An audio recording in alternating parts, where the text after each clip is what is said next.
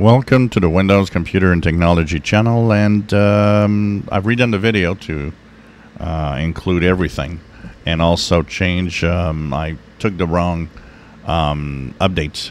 So Patch Tuesday security updates for Windows 10 and Windows 11 have created a problem for those that are using BitLocker.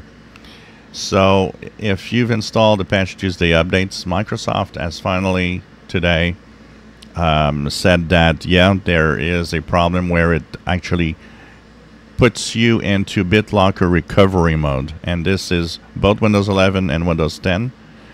It is a flaw in the Patch Tuesday security update. They are investigating why it does that. So they are saying, well, enter your recovery key for the drive, and that will enable you to continue and be okay afterwards. So if you have your recovery key, and I hope you do, that will fix the problem. If you don't have your recovery key, there's a way to recover also with a Microsoft account. But remember that if you've lost everything, including your recovery key, there's no way to unlock a drive. Absolutely zero. A lot of people think Microsoft knows how to do it. Nope, it is a lost drive. So that's why it's extremely important when you use these security features to keep all of the important things in a way that you can find them easily, unless you want to be locked out forever and have to completely reinstall Windows on a drive.